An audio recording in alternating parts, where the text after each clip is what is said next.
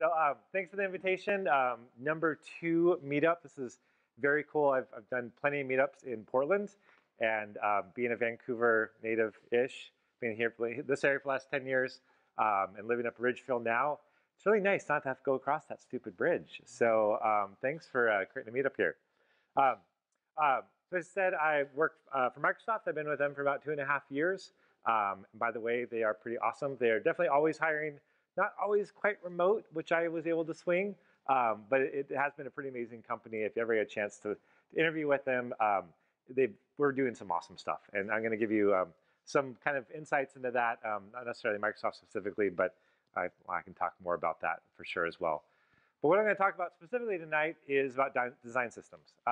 Design systems are, in a way, kind of nascent in that the term, at least, has really come into its own within the last 3 or 4 years. When I wrote the book, that kind of spawned this talk as well on O'Reilly. Actually, I was just going to call it front-end architecture. That's why I kind of considered it. Like, we always had back-end architects, but we never had front-end architects. And that's kind of what I always felt was missing, was like some developers that actually cared about the front end and how the front end was put together. And as I was writing the book, O'Reilly came back and were like, front-end architecture doesn't quite like hit on all cylinders for everybody out there. How about we throw design systems in there? And I'm like, maybe. And at that point, like, design systems were still kind of like a term people threw around occasionally. And then over the last 2-3 years since it's been out, it's like, obviously design systems are really where we've landed with how we build front ends, how we distribute front ends, how we really scale up the UI architecture of the sites that we build. So I might still consider myself a front-end architect, because that sounds like a fun term. But really what I do is I build design systems. I help facilitate building design systems. That's the work I do at Microsoft. I'm working with a framework called Fabric, which is a React framework, completely open source. You can go and steal our code and use it tonight if you want to. You can go contribute to it. We take contributions from all over the world, from contributors inside and outside of Microsoft. So that's what I get to do, and it's really exciting to do it. What's really fun about this talk is I gave this talk over 3 years ago. Yeah, I think it was about 3 years ago I started this talk. And this talk is actually, I gave this talk at my entrance interview to Microsoft because I really felt it kind of showed what I knowed about this topic, which is what they were trying to hire me for. And it's been great because I feel like I keep coming back to it, and the talk is still super relevant. Nothing has really changed about it. I've tweaked a couple things here and there, but it's still the same thing. Design systems are what they are, and we keep trying to build better ones. So without further ado, way too much ado, we'll get into it. So this talk is called Roadrunner Rules, or more what you call guidelines of a design system. Hopefully you know that one. That's all of it. All right. So what I'm going to dive into is a little side detour into talking about my kids because they're cute. I like talking about them. And this also tells you something because this is my daughter. At this point, she was 4 years old. She's now 7. Thought about updating the talk, but it just doesn't make sense. So this is my 4-year-old daughter because when she wants flowers, because she loves flowers, she asked, "Daddy, can I have a flower?" If you don't give her a flower quick enough, like within a second, she says, "I want a flower now," and throws a tantrum. And then when you give her a flower, she says, "This flower looks beautiful." And it melts your heart, and you repeat the process over and over again. All right. This is my son. At the point of doing this, he was 2. He's now 4.5, going to kindergarten next year. But he had a slightly different vocabulary when he was this age. When he wanted a flower, he could usually say flower. But if you didn't give him one in like half a second, because that was his attention span, flower was about, how he changed it up from, asking to telling. And then at the end, flower. It's nice and calm, and he's happy now because he has a flower in his hand. So, so what's the difference between these two kids besides, different age and whatnot? What's the difference between their command over this language? And really what it comes down to is one understands how the language is able to piece words together, to piece meaning together to create more complex structures. And the other one does not have that understanding. And why do I talk to you about this? This has anything to do with design systems? No, it does not whatsoever. It has a whole lot to do with linguistics. So the first thing we're going to jump into is linguistics. This was a ton of fun when I did the research because I really didn't know a ton about linguistics. And it's a fun topic to dive into. And we're going to do a little diving today. So the first thing I want to talk about is a quick definition of, I need to change this because it's actually not linguistics, it's grammar, I think is this definition, but grammar works too. It's a set of structural rules governing the composition of clauses, phrases, and words in a given natural language. Structure, rules governing clauses, phrases, words. So we're going to come back to that a couple times as we go through this talk. So what I want to do is I want to take this sentence, this flower looks beautiful, and break it down. Use linguistics to understand how the sentence is put together and the value that we get out of it. So the first thing we're going to look at is syntax. This is part of linguistics, and it's the notion of breaking down a sentence into its structural pieces. So syntax allows us to look at the sentence of this flower looks beautiful and recognize that there is an article and a noun combination and a verb-adjective combination of the sentence. And each of those create a noun phrase and a verb phrase. And placed together, they actually create the full sentence. So syntax allows us to break this thing down into some smaller pieces, understand how one relates to the other, how looks beautiful conveys meaning onto flower, and so on and so forth, and adds meaning to the sentence. Without this kind of structure, these words would be meaningless. There's no point of communicating them. So we'll talk about the next level down, which is this, a type of study called morphology. And that's the structure, the composition of words, of individual words. Because we don't just have like single big monolithic words that are made out of nothing. They're usually made out of smaller pieces. So something like beautiful is actually made up of two different words. One, which is a noun of beauty. The second is an adjective of full. Put together, they actually create a more complex adjective, meaning full of beauty. So we're able to do this over and over and over again with different types of words. And you can think of, anti-disestablishmentarianism. Like, they have a field day with that in morphology, like breaking it down into all its pieces and how, adding different suffixes and combinations turn it into a different meaning word. So that's morphology. So lastly is phonology, and that's the organization of sounds, hooked on phonics, phonemes, phonology. It's all in the same family there. So going past the meaning of words, let's talk about the communication, how we convey these words to other people. With phonology, we can take things down even past the syllable, where we're actually looking at the onset and the rhyme of a word. So onset being the b, and the rhyme being the oo, and then t and e. So breaking these words down to how we communicate them. How do we actually form these sounds to communicate these to other people so that when they hear the word, they're hearing that onset, they're hearing that rhyme, they're actually able to put the pieces together and understand what you're saying. So that allows us to take this flower looks beautiful, break it down to the smallest little onsets and rhymes, put those pieces together, create more complex words, put them together through syntax to create a sentence that actually conveys some meaning. And my 4-year-old at that time got it. My 2-year-old, still working at it. So it's amazing these things that we learn how to do this. We learn how to put these pieces together and learn these words, learn how we can actually combine them together into the sentences. So what does this have to do with design systems? Well, absolutely nothing. But what this does have a lot to do with is visual language. So let's talk about visual language real quick. And what I want to ask is, what would happen? I'm thirsty, so I'm drinking beer. Great idea. The Northwest. What would happen if we did a scientific study of a visual language? And you're like, Micah, a visual language and a spoken language are two completely different things. Why would you ever study a visual language in the way you try and study a spoken language? So let's dive into it and why you might do that. We'll look at a couple definitions. This one's coming just straight from Wikipedia, visual language. It is a system of communication using visual elements. If you change that second part to spoken words, it's the exact same thing. It's a system of communication. One just happens to be visual, one happens to be spoken. So we recognize that they both have this common goal of communication.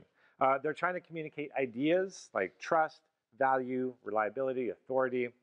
They're trying to also, I have another slide about that.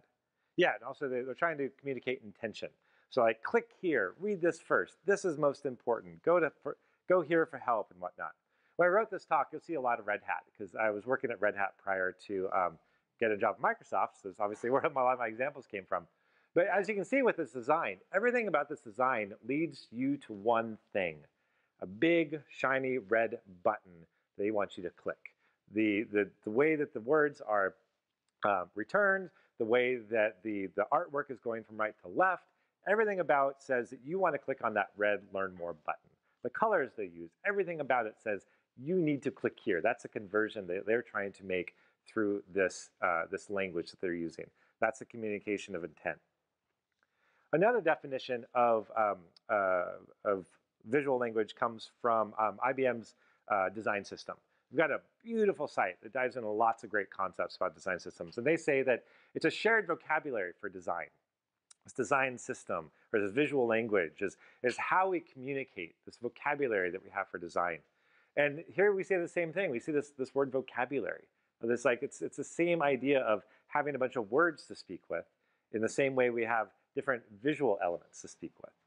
So yeah, maybe we could break it down using same scientific method.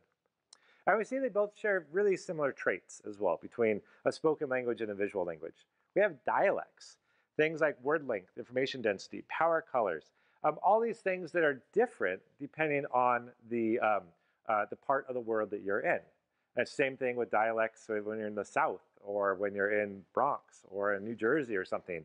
We have different ways of speaking things. When you're in different parts of the country, they have different colors, mean different things. All these things are different in spoken languages, and they're definitely true in visual languages as well. And this is a great example that I found at the time. I should probably check and see if it's still as relevant. But NHK World, it's a Japanese news website. This is their English edition. And if you looked at it, you would just go like, okay, that's a news website. It's like every other news website out there. It's got a big banner image. It's got lots of space. It's got all these call to action, these red buttons to click on and big titles and everything. Well, here's the exact same website on the exact same day for their Japanese speakers. It's a very different website. Information density, the number of colors, the general layout. Like, this is the same company building two different visual languages for two different audiences, and they couldn't be any different. So dialects, we definitely have those in common between the two. We even have things like jargon. Jargon is industry-specific words or communication that we use. So, if you're a doctor's office, you've got all these things. If you're a web developer, you've got all this jargon that we use. But we also have this inside of our visual languages as well. I thought of this one a while ago that this is just such a common visual pattern that we use. I mean, everyone that looks at this, you're like, oh, okay. Stuff on the left, that's your cheap stuff where you get small features. Thing on the right, that's the expensive thing where you get a lot of the features. Enterprise on the right, free on the left. Yeah, we know what that is. Like, we've seen that enough that is the jargon within the visual language that we do. Price quality matrix, yes. We also have things called, we also have slang within both visual and spoken languages. So, I mean, with slang, I won't try and speak much spoken slang, but in visual slang, we have things like carousels. Slang is words that take on different meaning or made-up words. So, in this case, we've got like these arrows and circles. These are the parts of our language that take on different meaning through this visual language. These circles at the bottom, when there's three of them, we know obviously there's three images in this carousel. And if there's arrows on left and right, obviously those move us from image to image. Some of the slang within our visual languages that are common through most websites you come across. You also have the infamous hamburger. Everyone has this. No one knows really where it came from. It's the mystery meat of our websites. But darn it, if you got a button up there, it's got 3 lines in it, you click on it, you know you're going to get more stuff. This is slang within our industry. So we understand that this set of structural rules governing composition of clauses, phrases, and words in a given natural language. Well, if we chop out natural language and swap in visual language, this is kind of what we're talking about. So the same kind of study works for a visual language that works for a spoken language. So let's dig into that. Let's take this nice little mock-up I've got going on here with our, again, the cute kids from many, many years ago. And let's talk about how we can break this down. In that same way we took this sentence of this flower looks beautiful, how can we take this visual mock-up and break it down using those same tools? So as we talk about syntax, the structure of sentences, we understand when looking at this visually how this breaks down, that we've got headers, we've got banners, we've got content, and we can use these rules in syntax to understand how these sites get broken down, as well as how we can also how we can put them together.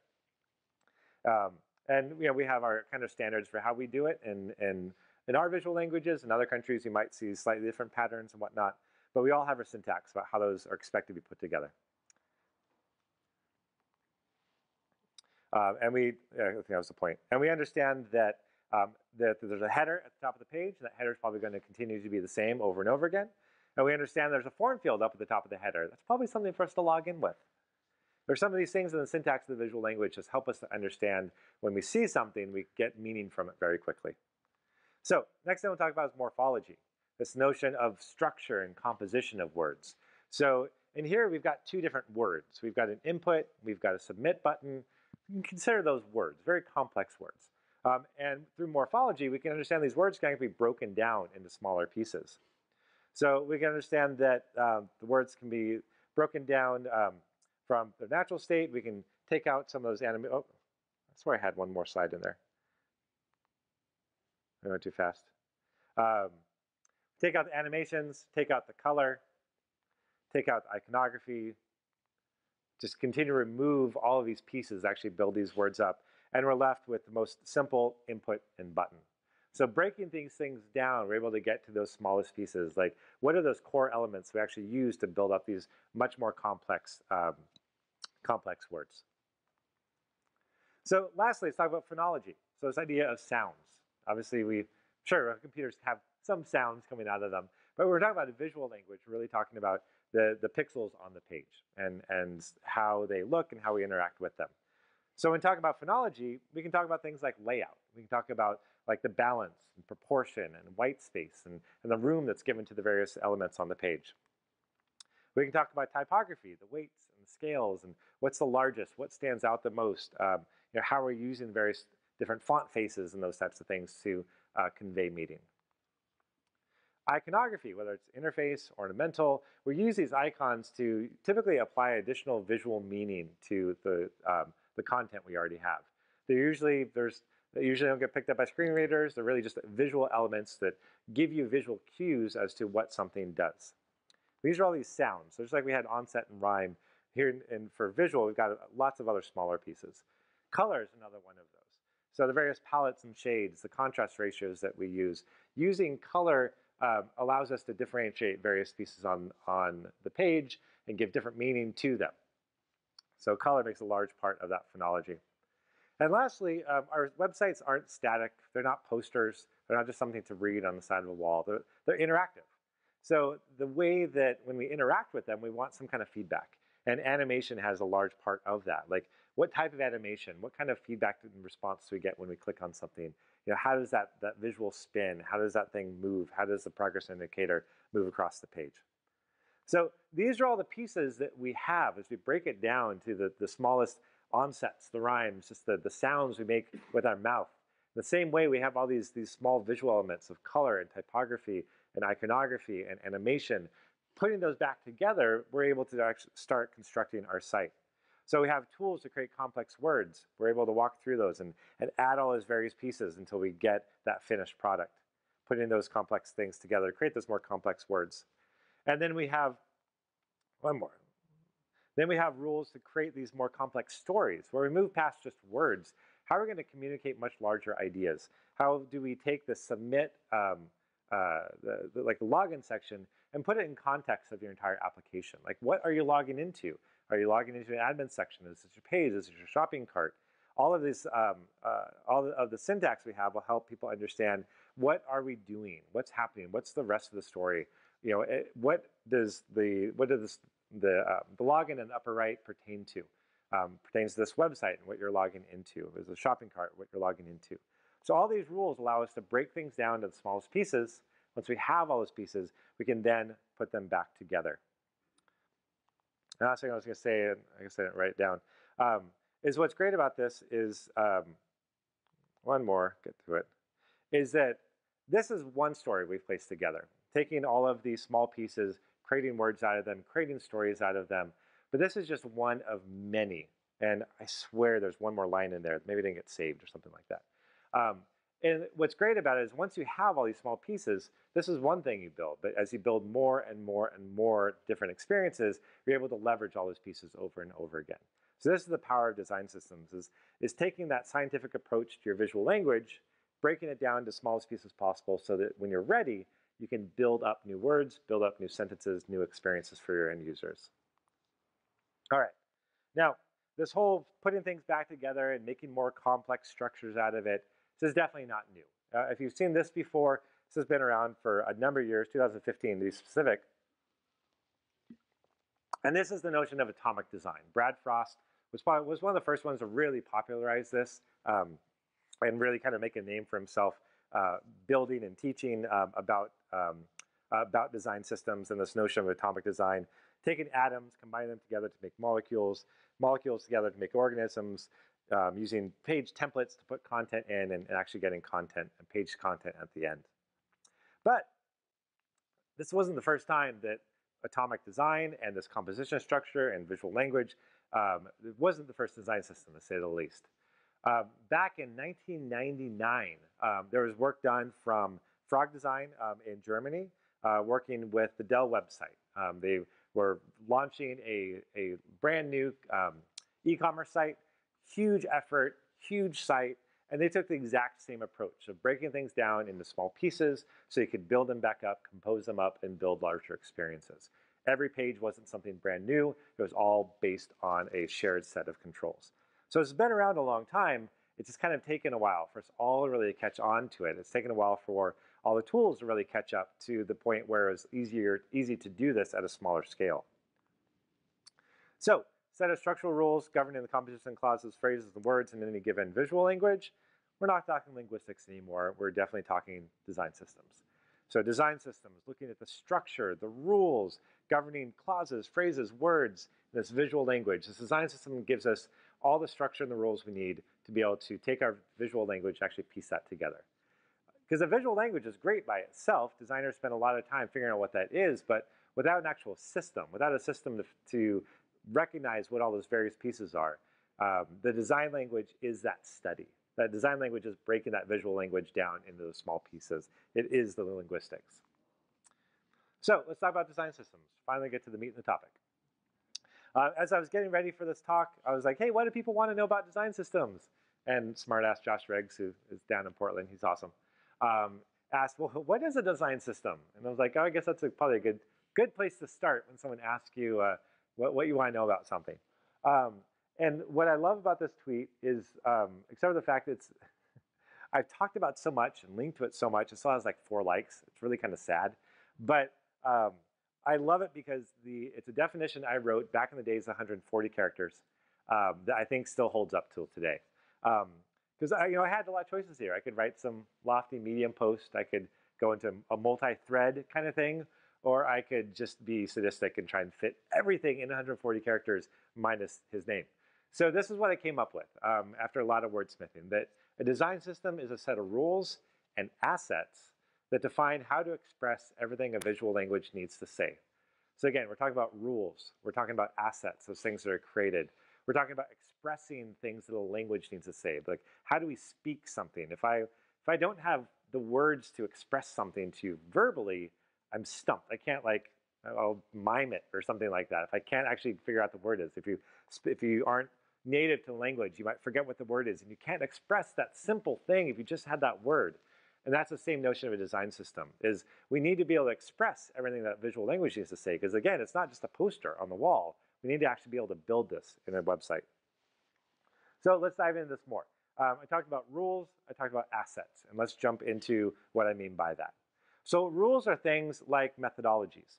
So whether you're using like OCSS to break up separate the skin and structure from the containers and the content, whether you're using SMACs to create a folder structure to lay out all of your different styles and in the way that you build your classes, whether you're using BEM in a way to create really flat CSS selectors that have a lot of detail, a lot of meaning directly in the CSS selector, or if you just make something of your own.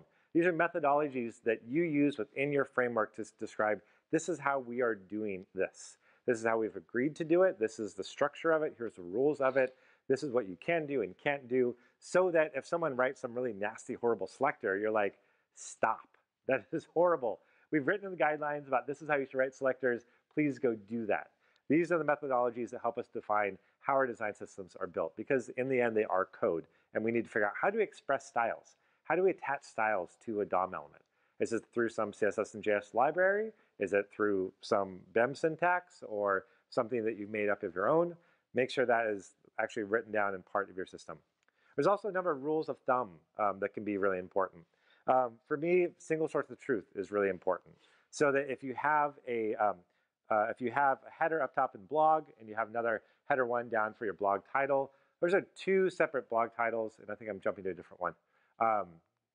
Yes, so that blog title right there, in this CSS example, is getting styles from both the blog feed H1 as well as the article title. In this case, it does not have two sources of truth, or one single source. It has two sources of truth. There's two places it's getting styles. And you can see because of that, the font size is actually being declared in multiple places, which means you now have an issue of like, well, which one loads first? It's going to depend on, that's going to determine which one actually gets a style. On top of that, if I'm going to add a stuff, I need to add color to this. Where does that go? Does that go in the blog feed H1 or the article title? Like, having to ask those questions is difficult because you'll get it wrong most of the time. Second one, single responsibility principle, is the idea that everything you write has a single responsibility, has one job to do and to do well. And so when we have a similar setup where we've got a blog feed with the headline inside of it, and then we have a headline class down in the footer, for one, using two class names like that's probably no-no. But in this example, if we have a headline class, this headline is now being used in both places, up in the blog feed as well in the footer. So it doesn't have a single responsibility. It's now styling headlines in multiple places. Those aren't actually the exact same headline. You're going to be in trouble because when this comes around, you're like, well, I need to change the one in the blog feed to be uppercase, but I don't want the footer one to change. Well, you've just broken your first rule of single source of truth. Problems. These are the kind of rules you get in place in your design system to help drive how you create styles for all your various controls. And they're very important to have. Flat CSS selectors, I talked about this with BEM. It's very important if you've dealt with CSS much. Specificity is great when you use it well, but it's a double-edged sword when you use it poorly. It wreaks havoc on your life. Don't do this. This is about contact.hero.container with a direct child of section.featurequarter, direct child section.fcontact h3.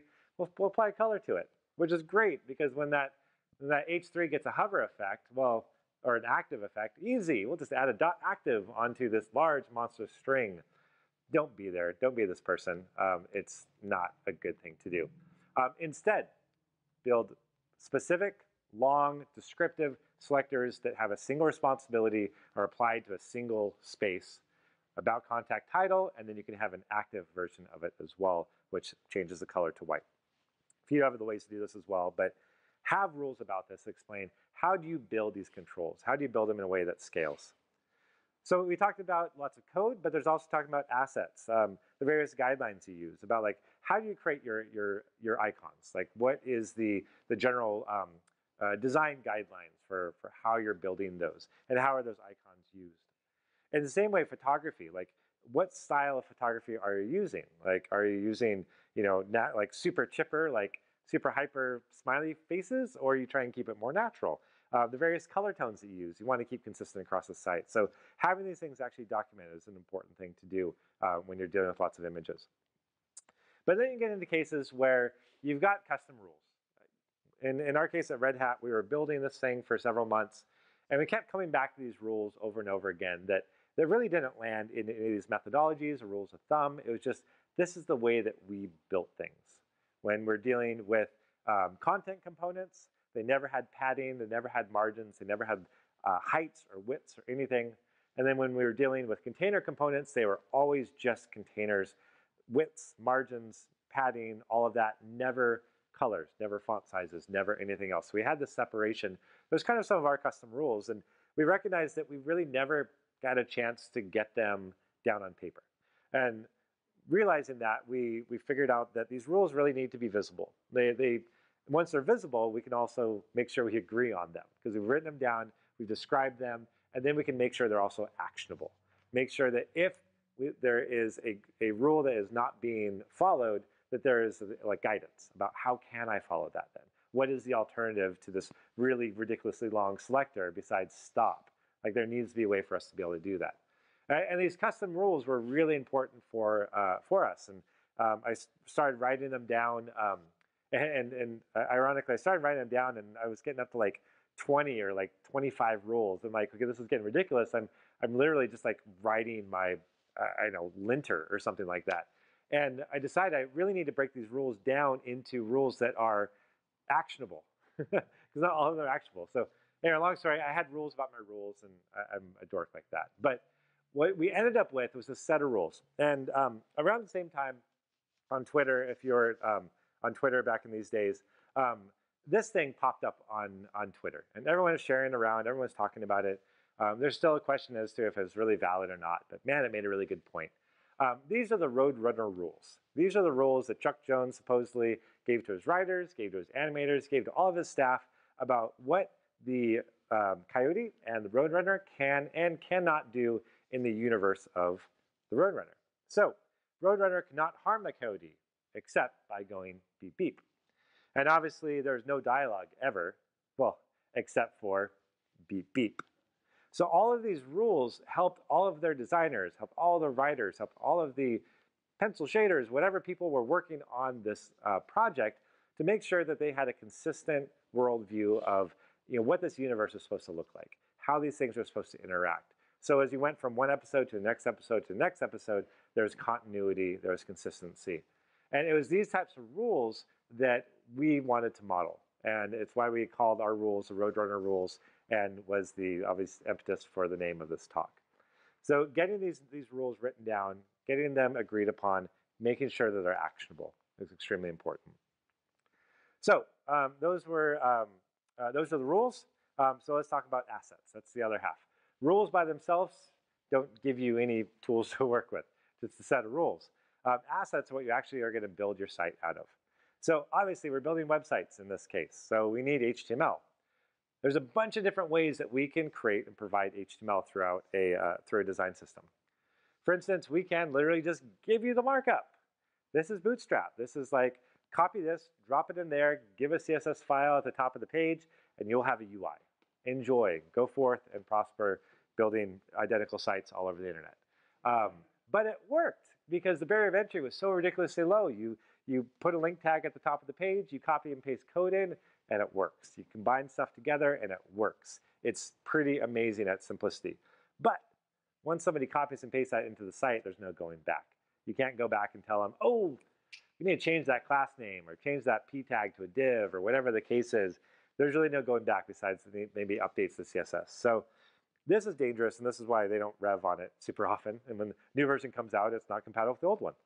So another way to approach this is through templates. It's the idea of, here's a package of templates that you can use to render inside of your application. So in this case, this was some Twig files we wrote. We were doing Drupal back in the day. Does anyone use Drupal? Okay, oh wow, way too many hands, I'm sorry. This was back in the Drupal 7 days where it was all PHP templates and just concatenating strings till they blew in the face. We ended up just hacking the entire Drupal 7 instance and shoving Twig into it so that we could write nice templates like this in Twig.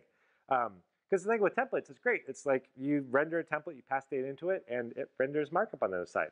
So we could distribute these templates out to our applications. They could easily render this, and if we need to update it, we can give them a new template. Give it the same props in, it'll return some new markup or class name or whatever the case is. So that's great. But there's one more step we can go with this, is more of a black box type of approach of creating a component. And I wrote this way before I'd ever even heard of React, which is great and why this talk still has legs. And that this is definitely the model that everyone is moving towards, of this idea of, I've got a component, something I can install via, in this case, from a Lonely Planet, the style guide that they wrote. Theirs is it's all Ruby based. So same thing, like install a Ruby gem, install an npm package. You do install something and you call a function. And after that function's done, it's going to return you some markup. What happens during that time? We don't know. It could call one template. It could call one template. It calls 5 templates. It could call some service and return you something. Like, you don't know. And you shouldn't know and shouldn't care because it could change from one day to the next. And that's the power of this, is you have a contract of URL, title, description, image URL. Given that passed into the function, we will return to you markup proper. In the case of React, styles as well, and functionality as well, and everything you need to render this onto the page. So this component-based system is incredibly powerful because of that black box, that just being able to provide an interface, people can call the function and get back the markup that you want them to have. Where one day it's one template and another day it's a dozen templates. So on top of that, on top of those templates that we are providing through providing HTML through some type of source, there's a bunch of other assets as well we need to provide, whether that's CSS, JavaScript, various fonts and images. We could just have people like install these and bake them into their Git repo. We could distribute them through NPM or any other package service. We also have a lot of assets within our design systems, all these built assets, things that start as one thing and actually convert it into another. So we have Sass that turns into our CSS. We have TypeScript that transpiles down to JavaScript, and ES6 down to ES5 and so forth. Oh, that's my next one. JavaScript down to ES5 modules. All the task runners that help us do this. So there's a bunch of tools that are involved in that as well. So as you're building a design system, this is part of it. And this whole notion of design system ops. I love as things grow, you start getting more of these specialities of like, literally, I'm a design system ops engineer. What I do is I build systems to help people build design systems. That's people's jobs. There's like job descriptions out there. That's what you do. Like, how can I build an editor so I can drag and drop components onto a page and it spit out a JSON file I can drop into my application and boom, have a UI. That's the kind of stuff that we're starting to build now with inside of design systems as we kind of start to scale them up and get these specialities. All right, so let's see, moving from the kind of like the shipped assets, I'll also talk about documentation. So documented design system. There's a few different ways you can go about this. One is a general style guide, and that's really documenting the rules. Again, I wrote this a number of years ago. I should probably update some of these examples as some of these projects are probably less than fresh. Some of the older ones, KSS, Hologram, Sass Doc, so really great tools to be able to document how to build things.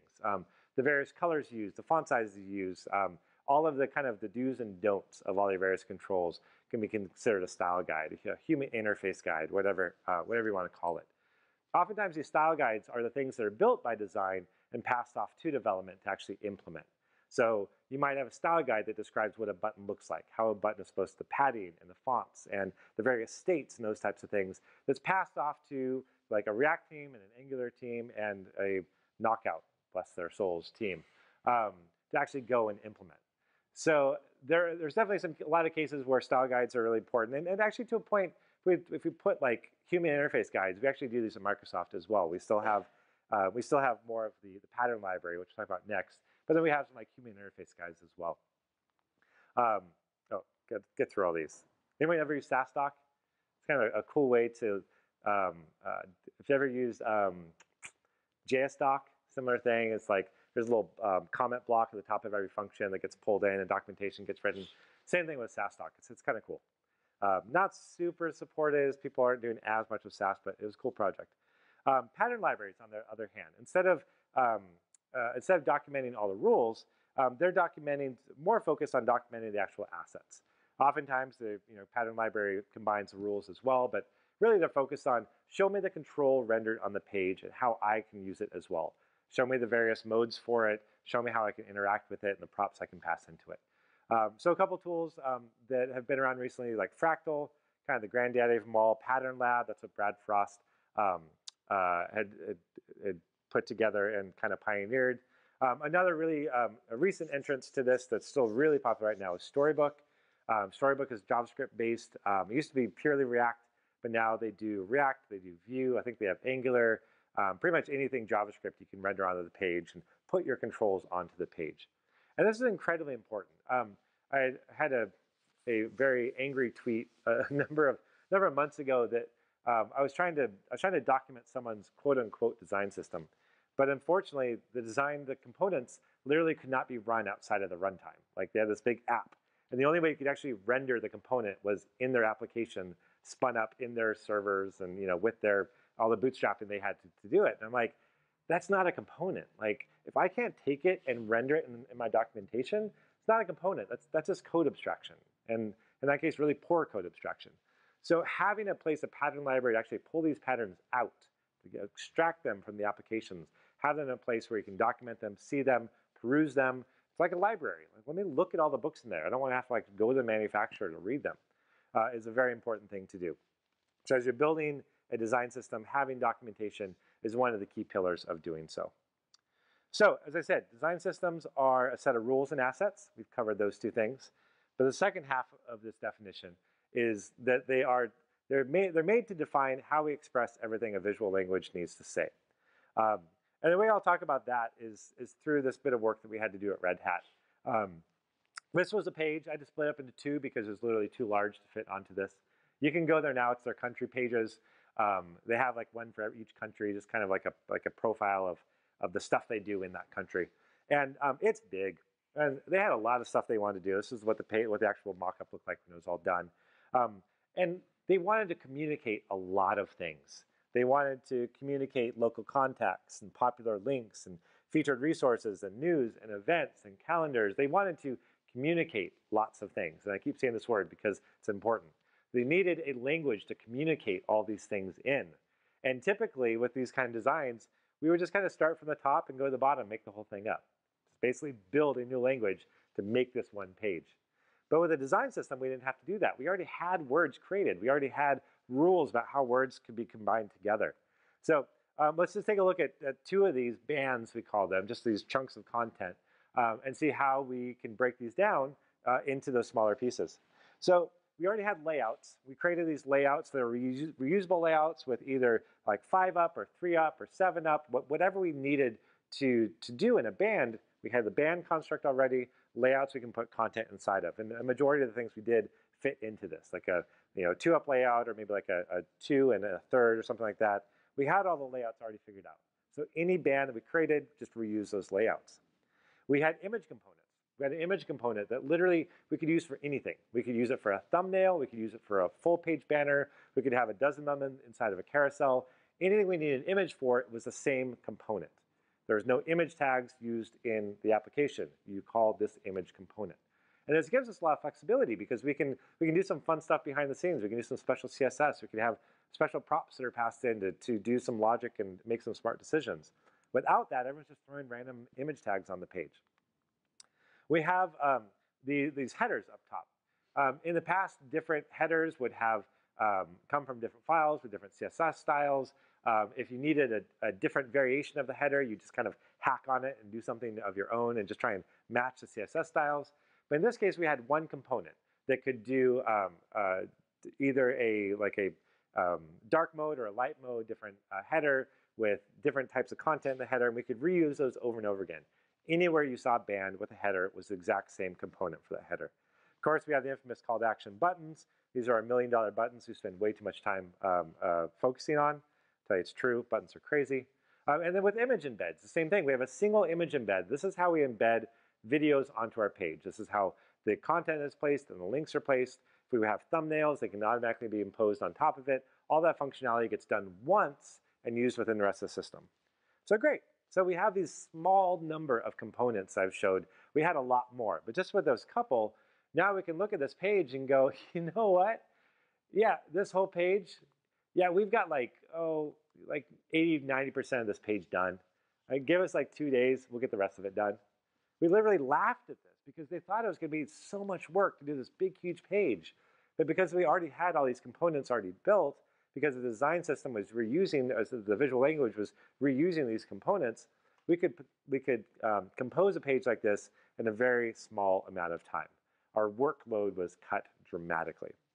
Now, at this point, you're like, whoa, slow down, hold on.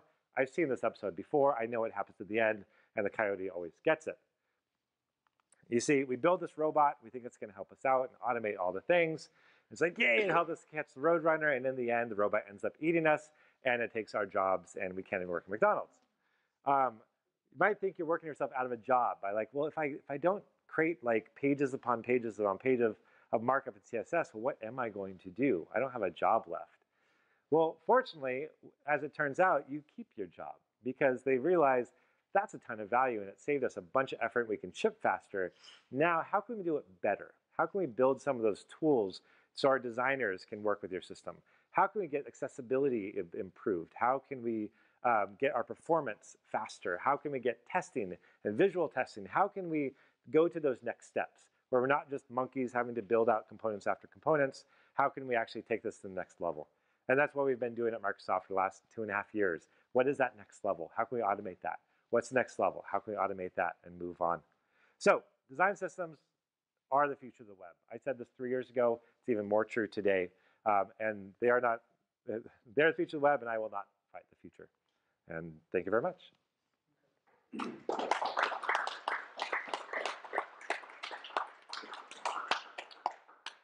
7:55, nailed it.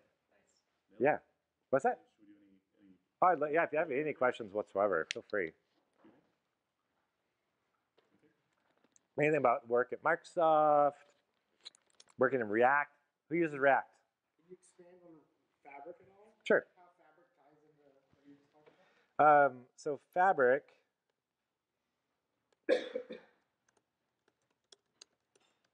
Office UI Fabric is, let's see which one I go to. I'll just go to GitHub. So Fabric is it's a React UI framework built completely open source. It's a set of React controls. So when I say React controls, I mean little pieces of functionality. Just like we broke things down to with with syntax and morphology and whatnot, these small pieces. The same thing. When you look at a big application, it's really built out of a lot of these primitives. So whether it's a bunch of buttons or checkboxes or choice groups, combo boxes, drop-downs, labels, links, ratings, sliders, these are all the building blocks we use to build all of our applications. There's no reason that when someone's building a new app at Microsoft that they should have to go and build a new spin button.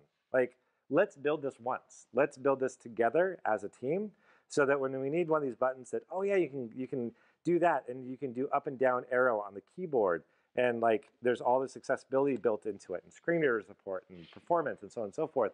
Let's do that once so that everyone that now wants to use one of these types of controls can just install this package, take a dependency off it and say, spin button please. Oh, hey, look at this.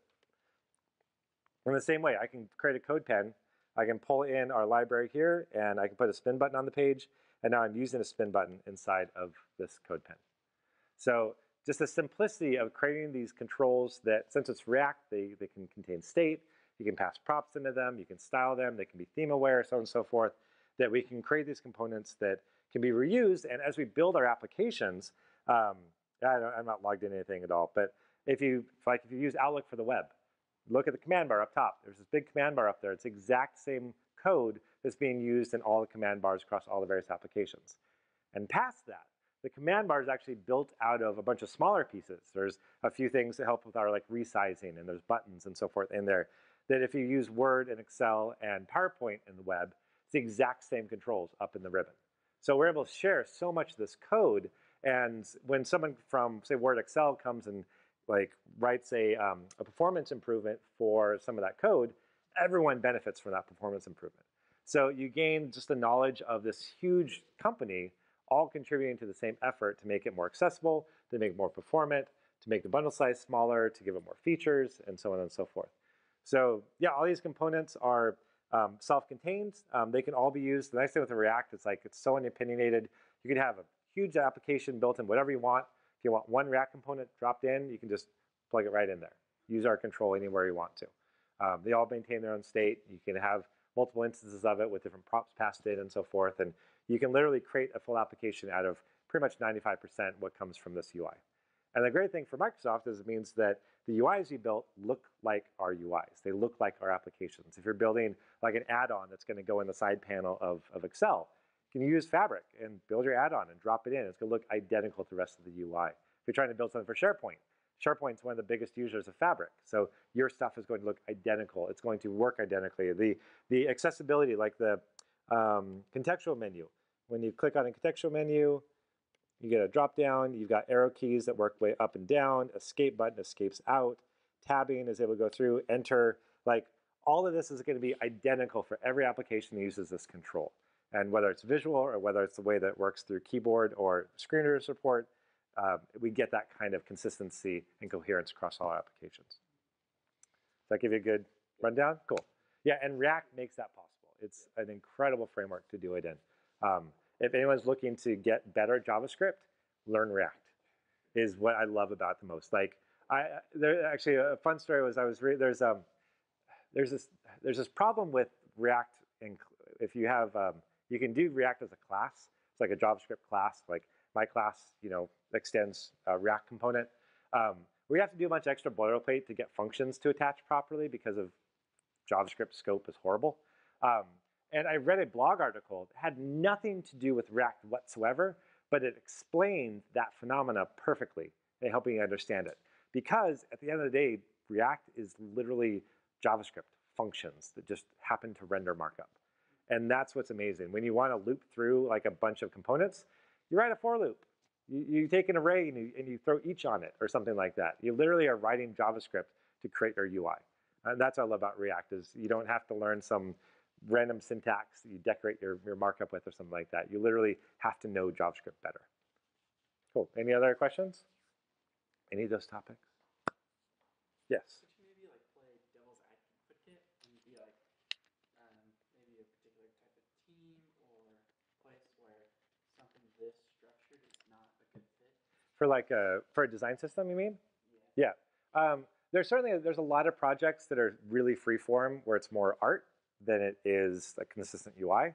I mean, for instance, even at Red Hat, there's a lot of cases where they, they wouldn't use what we have because they're changing things so constantly. So like the home page is one of those examples where they really never used our stuff because they were constantly changing it, constantly modifying, trying new things, A/B testing over and over again. And there's nothing wrong with that. There's a lot of instances where there's some apps from Microsoft, they're just trying to move and innovate so fast that they want to be able to break things and throw things away and try new things and not worry about the speed at which the rest of the framework works. So, it's a double-edged sword. I mean, you also lose out of you have to build everything yourself, and you don't get a lot of the built-in value that comes from the design system. And so we're trying to balance that of like, we want to move fast enough that you can take a dependency off it and not feel held back. But then we also want to have so much value in there that it'd be stupid not to use it. So for instance, with Fabric, we literally release a new version of Fabric every day. So all the code that gets pulled in from whatever pull request today at 5 a.m. or 5 p.m. or whenever the cron job runs, it will take all that code, create a new release, and spit out the new release. So that's one of the things that we do to kind of reduce that friction, where if there's a bug, you don't have to wait like 3 months for a new release of the product or something like that. You literally, I mean, if you need it today, we can click a button and get you a release in an hour kind of thing. So it's that kind of stuff. We look for those things and we try to figure out like, how can we serve those people better? And sometimes like, they just want to do what they want to do and that's fine and we accept it. Cool. Any other questions? Or are we like, are you good? Okay. We're about done. Okay. Micah, thank you. No problem. Thank you.